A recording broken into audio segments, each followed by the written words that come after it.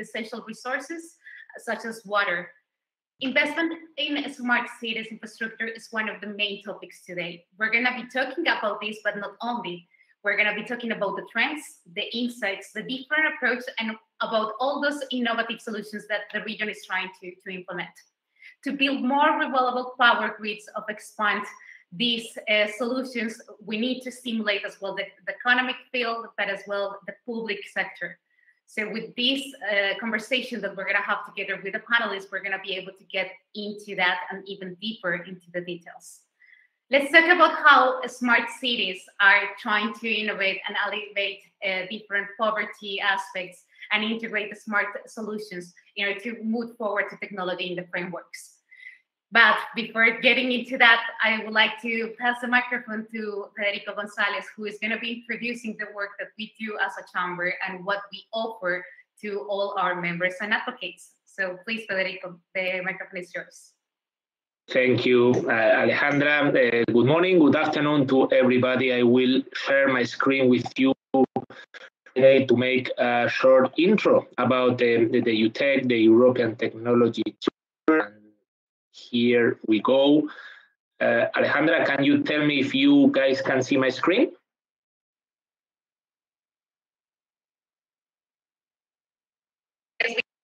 Can you see my screen?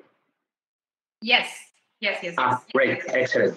Well, as I was mentioned, the EUTEC Chamber is a Swiss non-profit organization. That's why we are a little bit different than most of the chambers of commerce that in some way or in the other belong or are related to local or central governments from different countries. We are not. As mentioned, we are a non-profit organization, and that makes us a little bit different than many other chambers. This is the structure of our chamber. As you can see, we are divided into alliances, and we are also divided into regional alliances in where we are focusing on different parts of the world, in this case, China, Africa, of course, Latin America, and the DACH region in Europe. I have to say, I told this before to Alejandra and the rest of the speakers today, China will change into Asia-Pacific Alliance, so we are going to be a little bit more broader in this regard and wider, and we are going to offer solutions and possibilities not only in China, but also in other countries of Asia. Then we also have, of course, the core of the Chamber alliances, and in there, as you can see, we are speaking about IoT, we are speaking about energy, and of course, as today's topic also, we have a Smart Cities Alliance, also digital transformation, etc. And of course, we are also having our impact alliances in where we are focusing in different topics like SDGs, like climate action, finance, or women in tech, trying to find best ways and best practices in different fields for all of those topics, and for our members, of course, from the chamber. In the chamber, of course, we are focusing a lot in our events. We are organizing more than 200 webinars like this one per year, with over 600 speakers during the whole year, speakers, experts in different fields. We are organizing, or we will organize more than 20 expos per year, hybrid events with people physically joining us, plus the virtual exhibitions and the people also logging online, the ones that cannot attend physically. And we are having over 50,000 registrants every year to our events, to our networking group meetings, to our webinars, in where 90% or over 90% of those people is decision makers of different companies, SMEs, corporates, etc. If someone, or the thing that the most valuable we do here at the EUTEC is the network. I mean, we are a very strong tech network in Europe with over 400 networking meetings per year, in where our members have access to the speakers and the panelists, in where business opportunities are there, business leads are always there for our members joining our networking room meetings. And of course, we are also offering EU projects and funding through the tenders and through the different programs that we are helping our members to get this chance to get these fundings, public fundings. This is the UTech ecosystem. In there, you can see our insights with our white papers, position papers, visions for Europe, our magazine, etc. The programs, UTech centers in different parts of the world, digital transformation, climate action, etc. And of course, the Tech.Forum, our business platform, our online business platform, in where all our members have virtual booths, in where we organize our virtual expos, in where we have our follower database, and in where we do almost all our work through this tool, because it's very convenient, it's very easy to use, and it's very helpful for not only for us as a chamber, also for our members and also for our followers. So that's the short introduction that I wanted to make to you. If you have more questions about the UTech, if you want to learn more, if you want to become a member of the UTech, please contact us. You can contact, of course, Alejandra Pulido. You can contact my colleague Marcus or myself, and we will be happy to listen to you, to learn more about your business and activities, and to welcome you in the UTech to continue making it the #1 tech organization in Europe. So that's it from my side. Alejandra, I let you with the panel discussion. I wish all of you a very nice webinar. Thank you so much, Federico, for that great UTech chamber presentation. Now, I would like to invite all the people from the audience to share any comment, any questions that you would like to share with the panelists. And you can do that on the public chat that you will find on the left side of your screen. So I encourage you to start doing that. Please don't wait till the end of the panel. You can start doing it from this moment. Today, we're honored with the presence of 3 great panelists. All of them are experienced professionals with a great vision. But first of all, I would like to introduce our keynote speaker, Jorge Barros. Jorge Barros has 38 years of professional life with experiences as C-level executive in international companies such as Engelmann and Siemens in Brazil, England, Mexico, Switzerland, Costa Rica, Germany. Jorge Barros has a degree in economics and a postgraduate degree in business management, an MBA in finance, and a PhD in international affairs in the US. He is the author of several lectures, scientific and medical articles published in Brazil and abroad. Jorge Barros is currently the CEO of the Smart City American Institute in Brazil, is the president as well of the Fiducium Dominum Organizational Reengineering, and professor at the Getulio Vargas Foundation. Dear Jorge, the microphone is yours, and when you will finish your keynote speech, I will introduce the other panelists to the audience.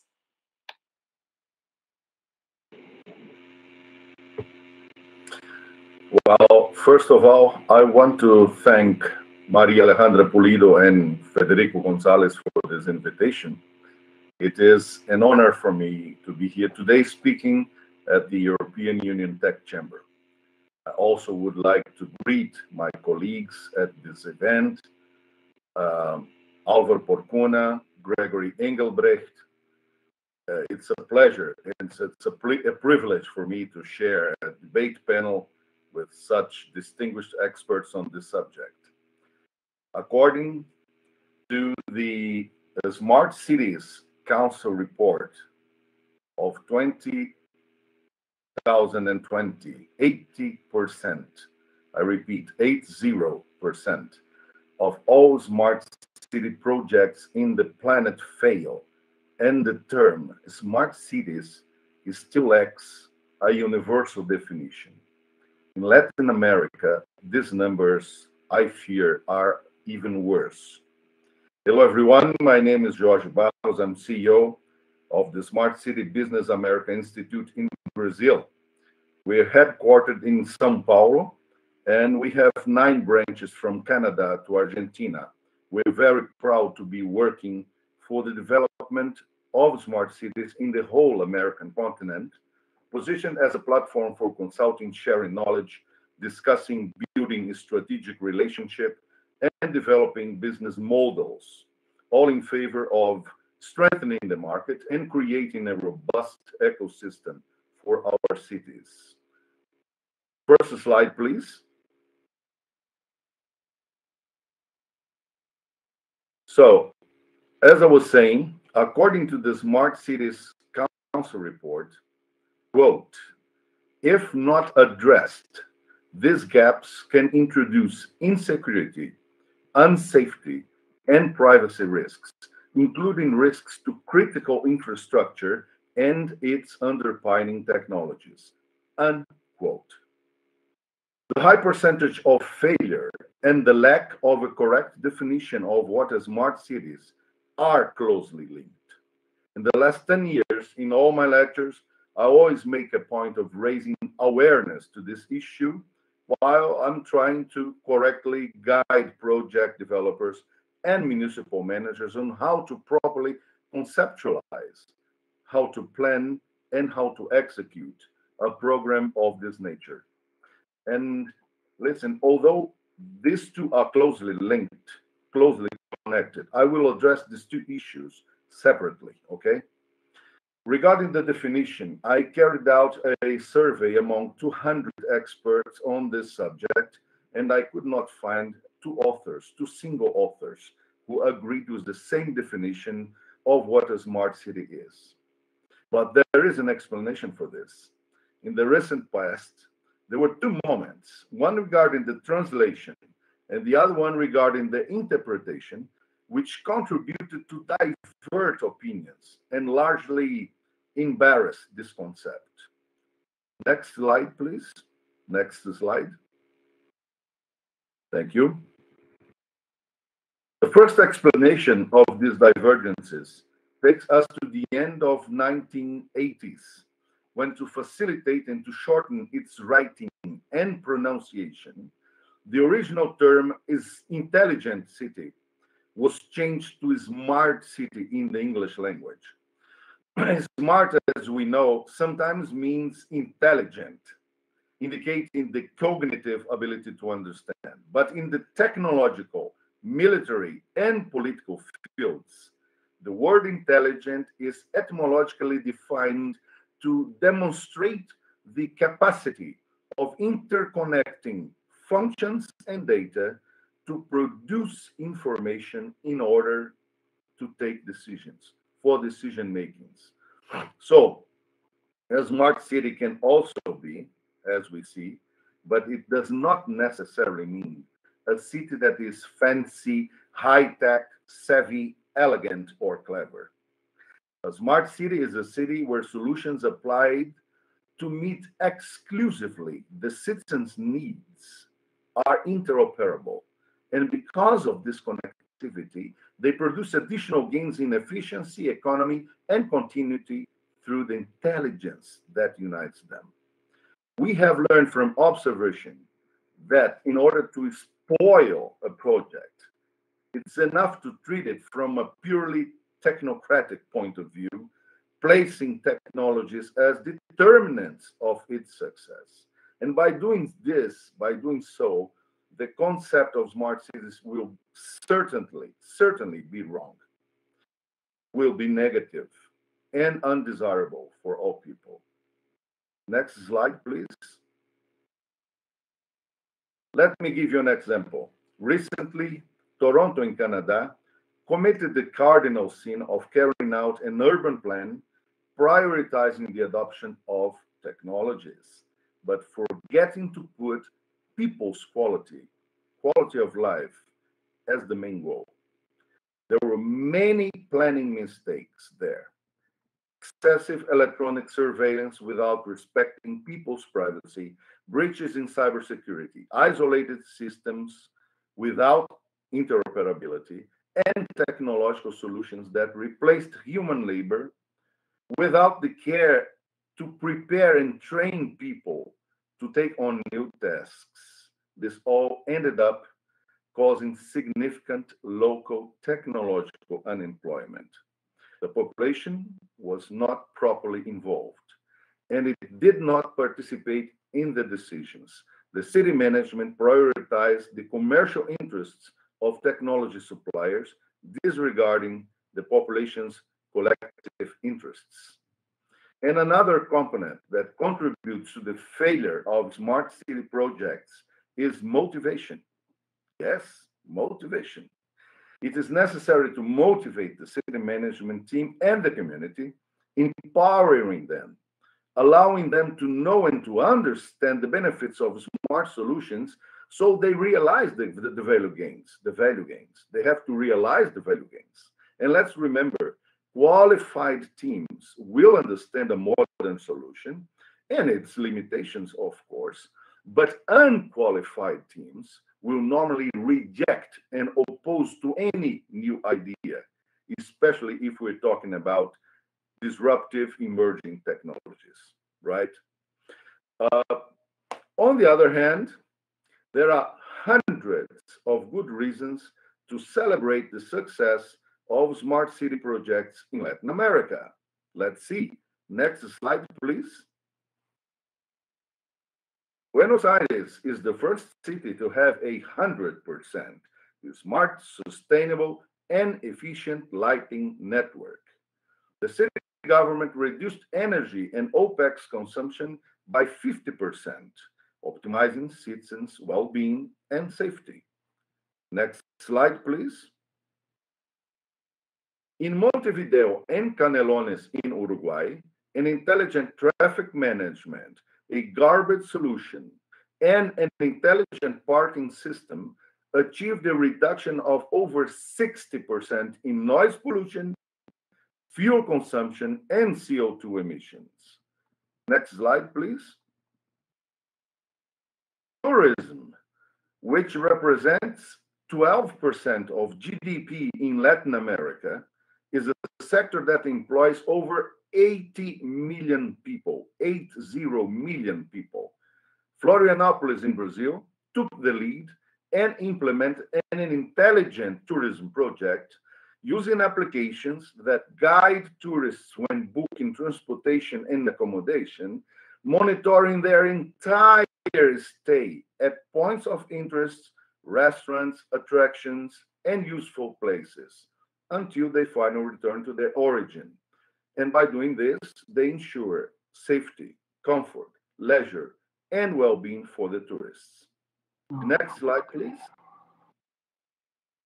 The Colombian city of Medellin, the beautiful Colombian city of Medellin, once famous for being one of the most degraded and violent cities in the world, has put into operation a series of strategies to transform itself into a smart city, placing strategies focused on the citizens, with projects to improve the quality of life that have developed the capacity and the organic structure of education, professional training, mobility, environment, and safety for the population, being today an example of success for all Latin America. Please get back to my screen. No slide, please. Thank you. So let's always keep this in mind. Let's always keep this in mind. And without losing focus, a smart city is much more than a digital city and much different from a city with just hundreds of isolated electronic solutions. A smart city is a city where the solutions are interoperable, and especially where the citizens participate and where they have an active voice in the collective decisions that promote a better quality of life for everyone. And I thank you very much. Maria Alejandra, the microphone is yours. Thank you so much, Jorge. After this brief introduction, of course, it's the time to introduce the other panelists, but we are going to continue this discussion about all these aspects that you just mentioned, and we're going to be getting into all those details.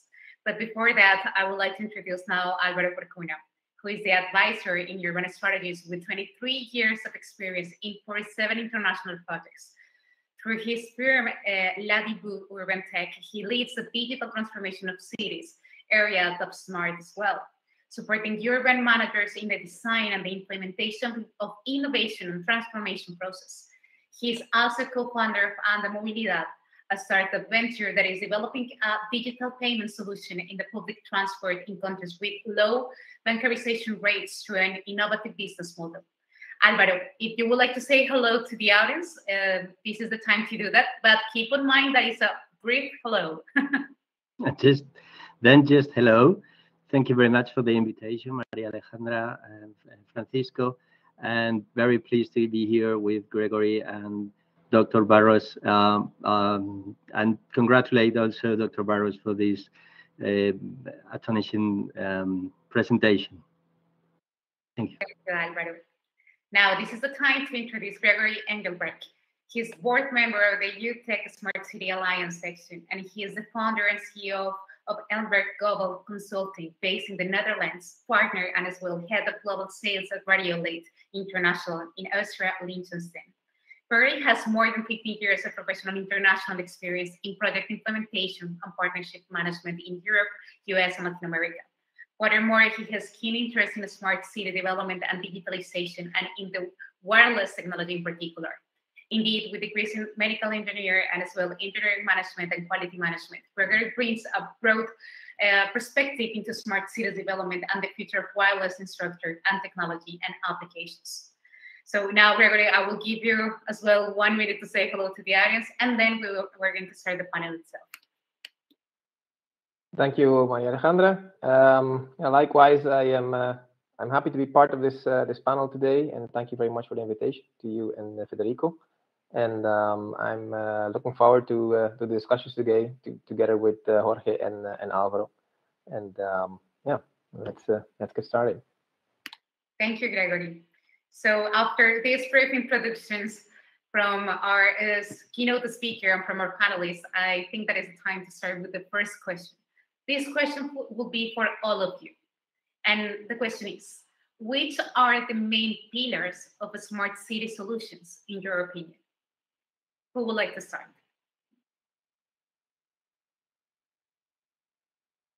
Alvaro? Remember to unmute yourself. Okay. Yeah, I'm sorry, I couldn't hear the question. Please, can you repeat it, please?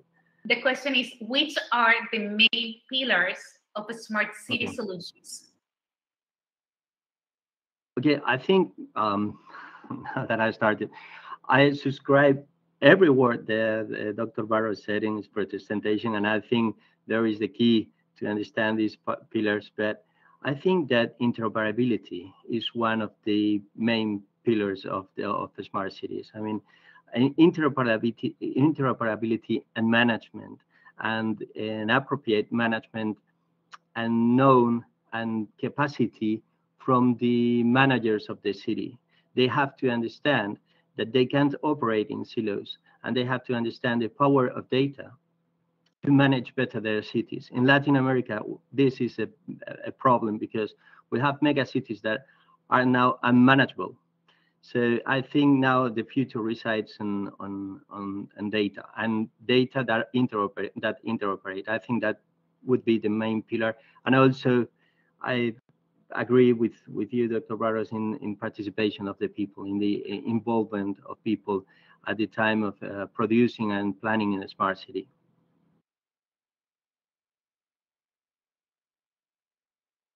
Thank you, Alvaro. Please, Gregory. Yeah, I just wanted to add, I also agree with what Alvaro mentioned and what Dr. Barros mentioned earlier. I think it's important to always keep in mind what the end result is, so what the objective is, and what type of needs of the citizens you're trying to achieve, and that's why the involving the citizens is very important in building a smart city.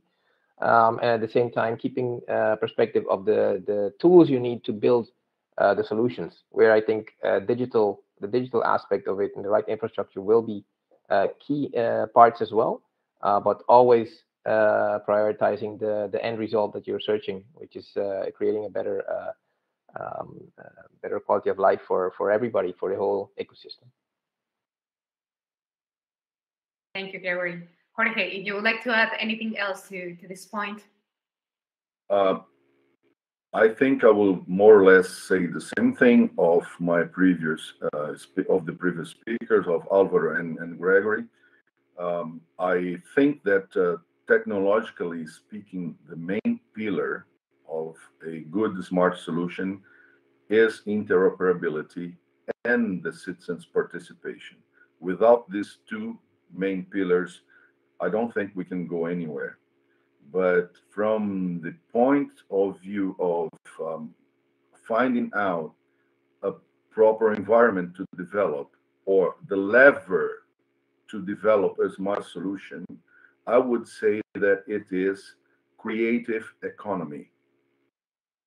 The creative economy is the main lever, is the place, is the ambience where we find a good, uh, a fertile uh, field to develop our ideas.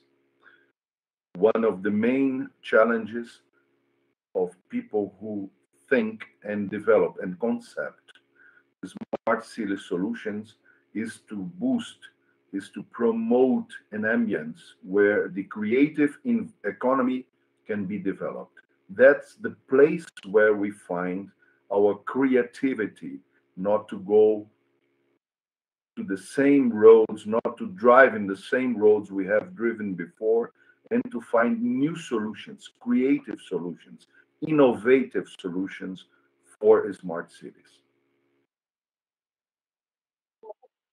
Thank you, Jorge. Now, sometimes when we think about the smart cities, we think about the environment, we think about sustainability. My question would be, do you think that technology in a smart cities is the key to sustainability?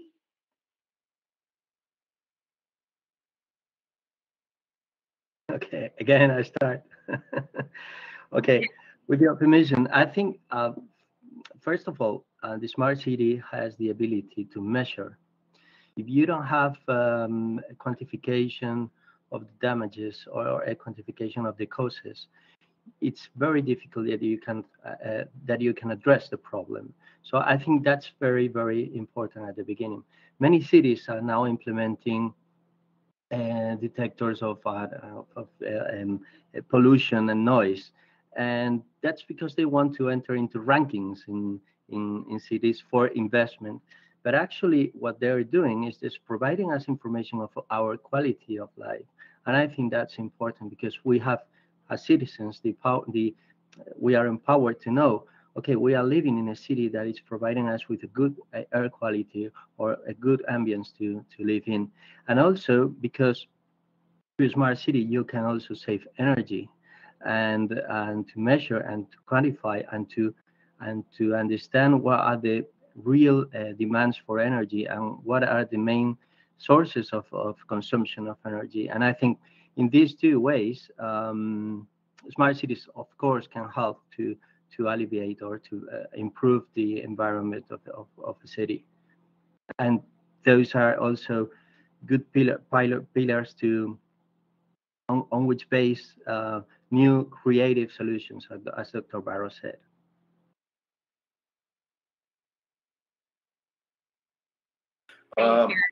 Yes, Jorge. Just to change the line, to cross the line. I think that technology does, yes, have a lot of applications to preserve, to maintain, to boost sustainability, environmental sustainability. But I do not think that technology is the main driver or the main lever to sustainability. I think that the main driver to sustainability is people awareness. I do think that we need to promote this awareness of the people through their participation in order to establish a real definition of what sustainability is. And let's not forget that environmental sustainability is the main thing that keep us alive in the planet. So without sustainability, we don't even have life. And I do not think that technology is the main driver or the main lever for anything. I think that technology is a tool for a lot of things, but it's a tool that we use when it is necessary. I never put technology as the main focus of any thought, of any concept that we develop regarding smart cities. Thank you, Jorge. You are putting some spice here in the conversation, but it's a really nice point of view. Yes. Gregory, would you like to add anything? I know that you have a close approach to technology, to wireless. And it will be interesting to see what you think about this. No, I mean, I totally agree with Jorge. Technology is a tool. And as Jorge mentioned, you have to use that technology wisely and in the right way. And I agree that with in many cases, this is, I would say, it's a lost opportunity because especially if you look at the municipality, for example, the municipalities have to deal with the budgets. They have, there's so much they can do with the different resources they have. And when you don't give enough thought to the actual objective you're trying to achieve, and you throw all your, let's say, all your funds into a certain technology, for example, then you cannot do all the other things you're supposed to be doing, right? To create this smart environment and ecosystem. So there has to be, the thought process has to start more from what you're trying to achieve, what's the overall goal, and then go back to the different parts you need. And technology is one of these. And in the different types of options of technologies you have also different possibilities you can create, which vary in terms of costs and vary in terms of the total possibilities you offer for innovation, for creating new solutions. And I think that's the right mix to give it. So I agree with what Dr. Barros said. Thank you, Gregory. I would like to ask you all, what are the main demands for digital transformation of cities in Latin America?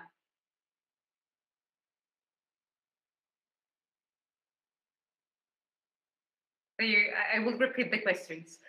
Yeah. What are the main demands for digital transformations of cities in Latin America? Well, okay, again, from my experience, and when you go to talk to majors in cities in Latin America, or even governors, there are, there are very different situations in different countries that come from Latin America. But my experience has been security. They're very concerned with security. They're very concerned with also energy and lighting. These are the two main things that they really ask. But I think that they are focusing on just two silos or two things that are not accomplishing this criteria of interoperation. I think that the demands are very narrow to their situations right now, but I think they are not looking actually to the future. I think energy consumption, I think the experience of the citizen, I think the involvement of people are more important in the future. But mostly now they are asking for this. In my experience, but I think also they have a very, very, very big problem with transportation. This is a very broad question actually, but I think we can debate for this for the rest of the hour. That's true. That's true. Jorge and Gregory.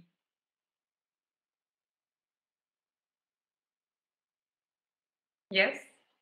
Okay, I think there are a lot of demands in Latin America for the concept of smart cities, and I think we have to differentiate what are the demands characterized as urgencies and priorities. I would say that the priority of any smart city solution is the education. But I think that the main urgency nowadays is security. However, although I can list a lot of demands regarding mobility, health, a lot of other things, I would say that the main goal or the thing that is most important to perceive when we are formulating, developing a smart city is the capacity of the solution, the capacity of this project to create new jobs. I think that's the main demand. So we have the priority, which is, in my opinion, education. Education always comes as priority, as number one. We have the urgencies, and I think that the main urgency. Jorge?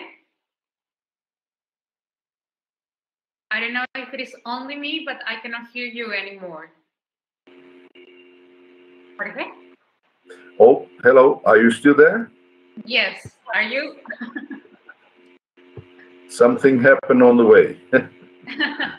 But you're back. That's good. All right, I'm back.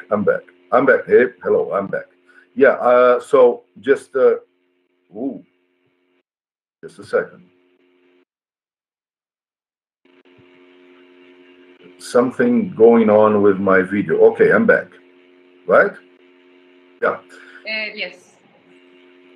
So summarizing, there we have to differentiate the priorities, the urgencies, and the main concept or the main goal. The main goal, I would say, priority is always education. Education always comes first, and then we have the urgency. I think that nowadays we have a huge problem concerning security. However, I think that the main goal when we concept a smart city project is the possibility or the capacity of creating new jobs. Thank you, Jorge. Gregory, would you like to add anything to this question, or would you prefer if we proceed with another question? Yeah, I think I'd like to proceed with another question. Both Alvaro and Dr. Barros have mentioned, I think, covered it quite well. Yeah. No problem. The next question will be more about the challenges. And the audience already know that each one of you have experience inside Latin America, but more than that, you have experience abroad. So I would like to ask you about those challenges for the implementation of our smart cities. And maybe you can tell us a little bit about your experience, if you compare it with Latin America and US or Europe, as you wish. Who would like to start giving us that point of view? Maybe I'll give it a go this time. I think I can touch on one aspect in any case where which is important, which is the connectivity, the basic connectivity of the citizens. There's a lot of different priorities that governments set for things they want to achieve when building a smart city and a smart economy. But a lot of this starts as well with able to be connected to create this, let's say, this equal playing field or equal opportunities for everyone, whether it's for education, whether it's for searching for jobs. A lot of things nowadays are digital, so that basic, let's say, that basic need that citizens have, and that in future it will be more and more important to be able to be connected in whichever way, to be able to participate in new developments, to be able to be part of the city that's evolving. I think that's one of the challenges that the cities have, how to bring this in a way that the city is influencing it and motivating it, or helping, whether it's from private or from a city perspective, to introduce this. And if you look at what happens in some of the countries abroad, I believe in Europe, there's still more, there are more options, and they're more open to creating options for everyone to connect, although it's quite well connected in many of the current countries in Europe. But if you look in the US, it's sometimes still a challenge because there's this dilemma in between what a municipality can do to help and create an environment for their citizens versus what the private sector should be doing, or what rights the private sector should have to be the one who's actually providing this. And this sometimes gives some strain or challenges in depending on which city you are. Latin America is now evolving, and I think it's a great opportunity to have a look at this in the ways forward, how the cities can help make this better choices strategically to make sure that everybody is able to participate. Thank you, Gregory. Álvaro or Jorge. Okay. Well, I think the challenge in Latin America provides, well, maybe you can address this question from many points of view, but if you go to big cities and the immigration of that is coming to the cities, I think they have a real problem of efficiency in the management of the city, and I think there are two challenges to overcome. One is I think there is a need for integral planning, for planning that integrates not only the needs for the management of the city, but also the needs of the people. I think the participative planning is very important. The second challenge I think they have is it's obvious, is finance. I mean, many people ask me, how can you propose a smart city project when you don't have water in some neighborhoods? For example, how can you address to that question?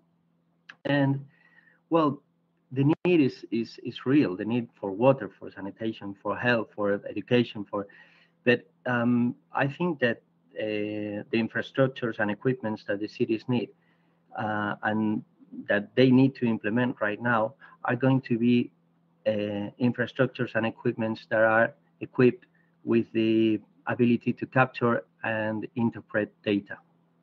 So I think that, and also I think that investing in smart city is less expensive than investing in new infrastructure, and you can make a reuse of the infrastructure you already have if you use it more efficiently. And well, I think again the question is very broad, so we could start, but we could speak about this for hours. But I don't want to take more time from Dr. Barros and the rest of the panelists. Thank you, Álvaro. Jorge. Well, I think the main challenge that we have regarding smart cities in Latin America is to keep our achievements, is to keep what we already have achieved. There is a wave, a threatening wave going on, and dismantling the concept of smart cities through some bad examples that have been carried out in some cities in Latin America and outside Latin America. I just gave you the example of Canada, of Toronto in Canada, and other cities in Canada are having the same problem. So I think the main challenge, it's incredible, but I would say that today is to keep what we have already achieved, the gains that we already have.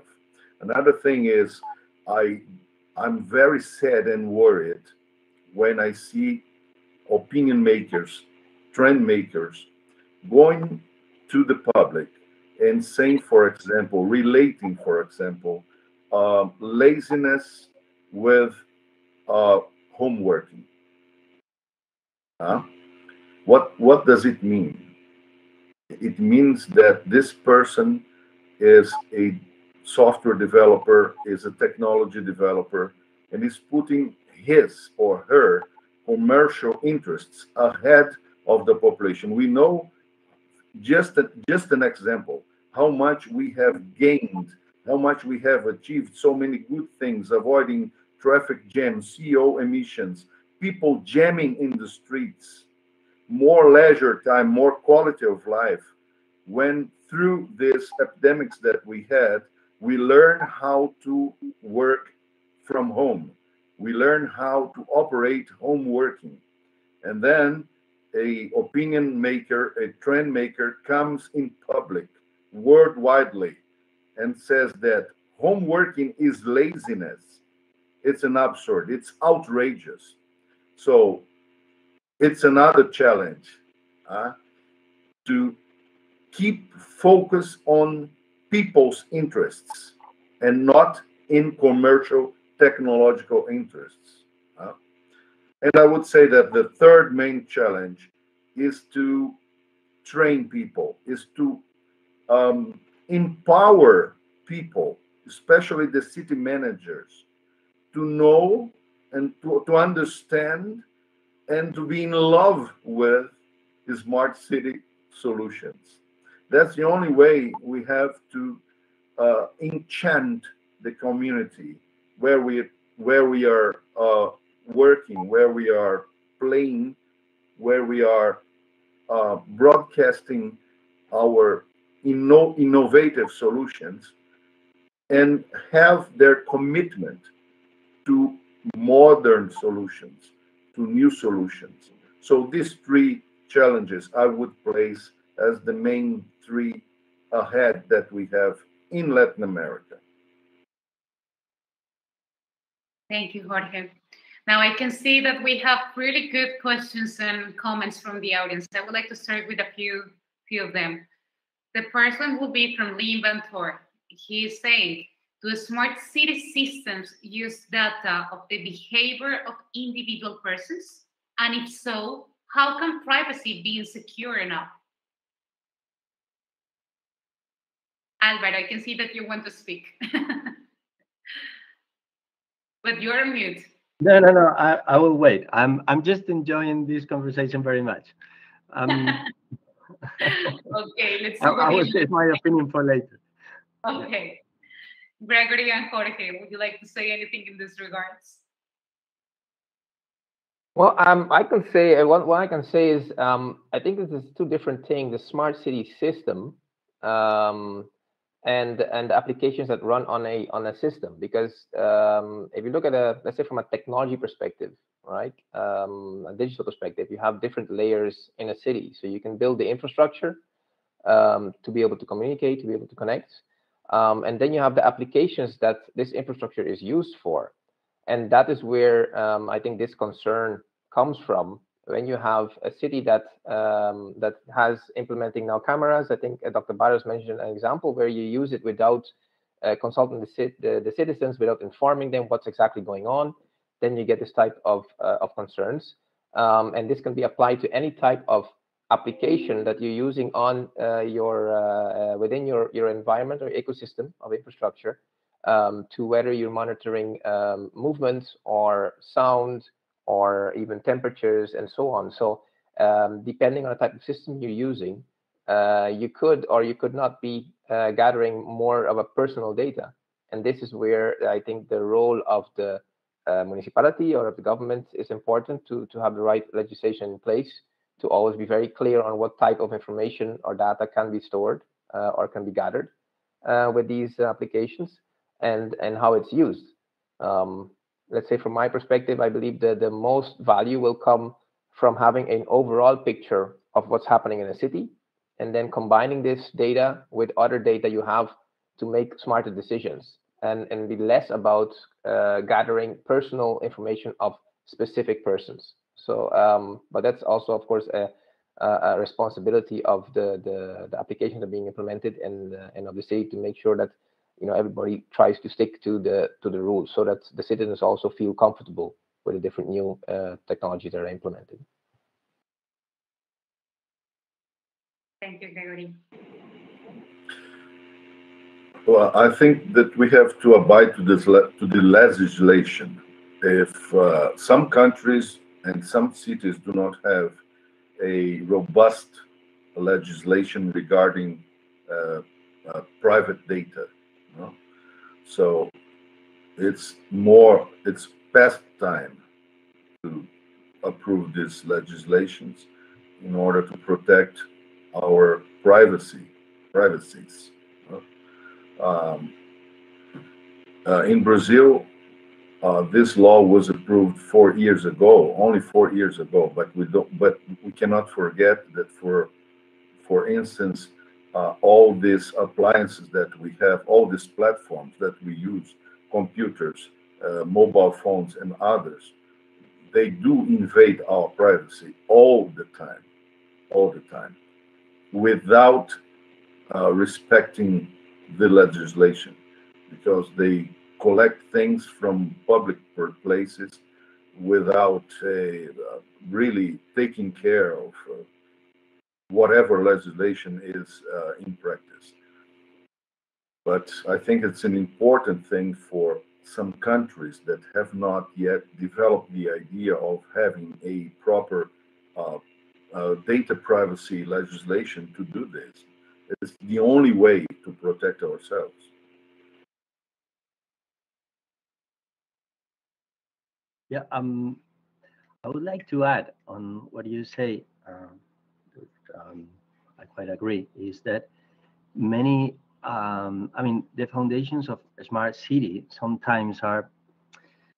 I mean, you need money to implement the smart cities, the sensors and the smart city connectivity networks and all this stuff. But many, and in Latin America, governments are sometimes poor, so they don't have the money to do that, and they engage with private companies to start projects of smart cities, and there are public-private partnerships. But there is the key point that they are financing these kind of projects with the property of data, and sometimes I think that the companies are using that as their, I mean, as their revenue, the property of individual data sometimes. And I think that this is a very important question, because maybe if the companies doesn't have that incentive, it could be more difficult to implement smart city projects that are based on technology, as Dr. Barros said. Not all smart cities projects must to be based on technology. Technology is just a tool, but it can. I mean, we have a problem. We have an issue with that. When you propose projects in Latin America cities, that companies want that. So how do you overcome that? Thank you, Alvaro. Now I would like to read one comment from Rolf. He's saying this: I think that the key of a smart city is to create an environment for people to thrive in the city, have access to all their needs, quality of life, as Alvaro states. All the technical details are important, but the most important is to improve the environment for the people. Would you like to say anything in this regards, Alvaro, Gregory, or Jorge? I think he has summarized indeed what we've been saying. That in the end goal is to serve the people. That's what the objective is, and the goal for cities, to make sure that the people who are in the city and the businesses can thrive and can work. And so I think it's for me, I agree with the statement. That's in the end, it's for the people. Thank you, Gregory. Jorge or Alvaro, if you would like to add anything else. Yeah, it was beautifully conceptualized, this summarization. I think it reflects more or less everything that we have transmitted until now, in terms of who are the ones who are really going to benefit from the smart city projects. When we think about smart cities, in who are we thinking about, and who is going to benefit? It was beautifully conceptualized, this summarization. It's precisely what it should be, what it must be, and that's the only way to go, to put people on the focus. Thank you, Jorge. Yeah, that's right. I mean, nothing else to add. I think cities are about people, so smart cities are about smart citizens, and empower to the citizens to have smart decisions, and also to have a good environment to live in, and how to make them possible to decide or to act on the environment of the city where they want to live. There's nothing else to add. Thank you. Thank you, Alvaro. Now, the last question that I would like to ask you all is regarding the phenomenon that we have after the pandemic. Many are trying to innovate. What would you say to all those entrepreneurs and business owners that are trying to offer a different solution or product for smart cities?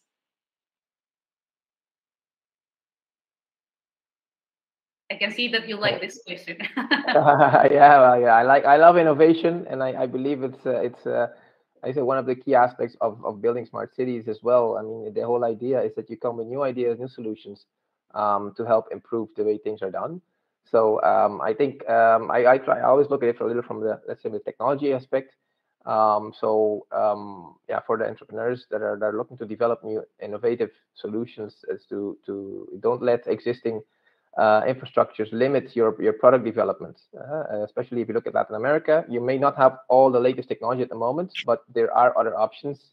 You can work, for example, in partnership with newer or disruptive technology in other areas, whether it's in Europe, for example, or in the US, and start developing your solutions, because at some point they will come available in Latin America where you can then build your business.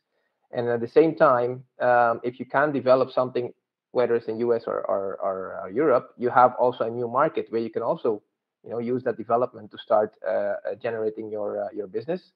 So I think that's one key element, keeping in mind Latin America. And also looking at the new technologies. I mean, before we had only mobile technology, for example, in terms of connectivity and fiber. Now you have low orbit satellites, you have next generation mesh technology available. It enables you to do many more things, create many more solutions, and come up with new ideas. And I think again here, collaboration will be key, whether you're doing it together with a company within Latin America or outside of Latin America. And that's important to keep the innovation going. So I think there's a nice future for all these innovative and innovators and entrepreneurs in Latin America as well. Thank you, Gregory. Who would like to go next? Alvaro. Okay. I think, innovation is fostered by scarcity and crisis. And I think that the pandemic, sadly, has provided also a good opportunity to innovate. Now that we had to stay at home and that we had to remote doing everything, I think that it proved that it could help, and it's a good environment to innovate. And I also think that now it has changed many minds, and people is more open to innovation and more open to try. And I think we have to take advantage of that opportunity. In Latin America, you won't find so many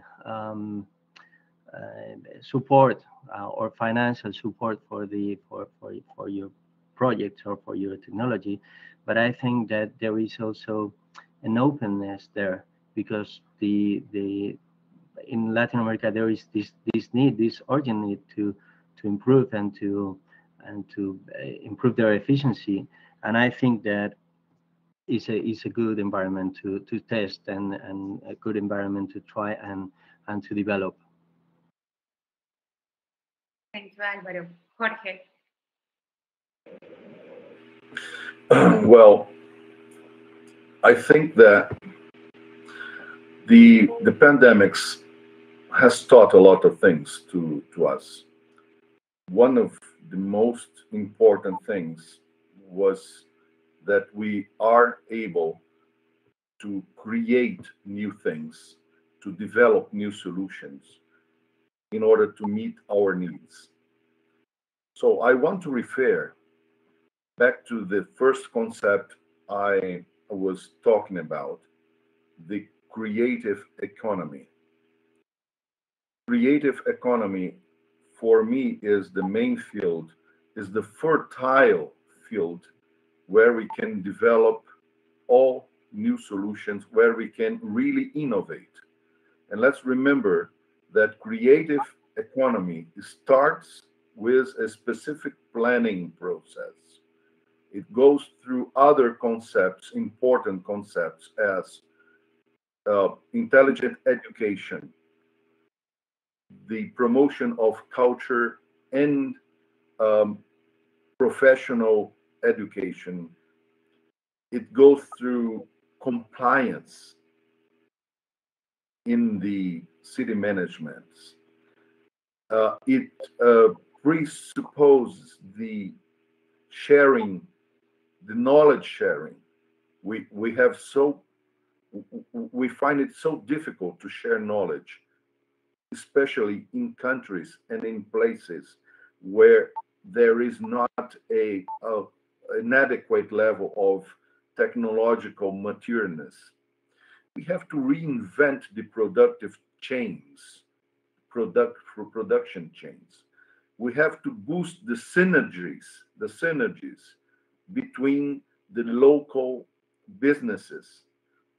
And all of these are inserted in a broader environment, in a broader ambience called the studies of vocations and singularities. That's what creative economy is about. And I think that's the place we want, that's the university where we want to study. That's the place we want to go in order to really take a step ahead to improve our cities inside the concept of the smart cities. Thank you, Jorge. Thank you so much to all of you for these suggestions, these advices. Now, before concluding today's event, I would like to give the microphone to Benedict, who actually has a surprise for each of the panelists that join us on today's webinar. Benedict, the microphone is yours. Thank you very much, Maria, for having me. My name is Benedict Kurz, and I'm Vice President of the European Senate of Economy and Technology, which is based in Brussels. And on behalf of EUTech and the European Senate, I'm very happy to present a small gift for you, dear panelists. As you can imagine, climate protection is a huge topic for us, not only for the goal of the United Nations, and therefore we are very active. EUTech and Senate have an own climate action partnership, and I would like to thank you on behalf of EUTech and the European Senate for your contribution to today's event. Really, really appreciate that. Thank you very much. And here are 3 certificates for you. So herewith, the European Technology Chamber confirms that a tree for Gregory, a tree for Alvaro, and a tree for Jorge has been planted in Africa by our EUTech Climate Action Partnership. So again, thank you very much. I really appreciate this great panel of the Latin America Alliance. I think there were a lot of points to discuss about further. And well, that was my short but hopefully nice part. And now, ladies and gentlemen, have a great time. Thank you very much for being here and for being our guest today. And I think the honor of the last words belongs to you, Maria. Thank you so much, Benedict. Now, I would like to thank as well the audience for being here, for joining us. As Alvaro mentioned it in different occasions, this is something that we can discuss and discuss and discuss, and we can be here for hours and hours and hours. So for sure, this will not be the last meeting and digital event that we will have in these regards. I hope that the panelists will be joining us once again for another event. More than that, I would like to invite you to the conversation that we will have next week. It's going to be a networking meeting, and there the people that will participate will be able to put the camera, to turn out the microphone, so the dynamic will be different. The main idea of those meetings is to understand how we can join forces, how we can work together, who could be a partner, who could be a client, who knows. So I encourage you to join us. I'm going to be sending you more information about that, and feel free to reach me for any information regarding the chamber, but as well feel free to reach all the panelists, because if you would like to get deeper in what they do and how you can work with them, it will be very nice if you can get in touch with each one of them. Otherwise, I won't be doing that much. So thank you so much to the panelists. Thank you so much to the audience. I wish you a great rest of the week, and remember that technology obliges. Thank you so much. Bye-bye. Thank you, Maria Alejandra. Thank you. Bye. Bye, Jorge, Alvaro. Bye-bye. Thanks for the invitation, Maria Alejandra. Thanks to all. It was a pleasure. Bye-bye. Bye.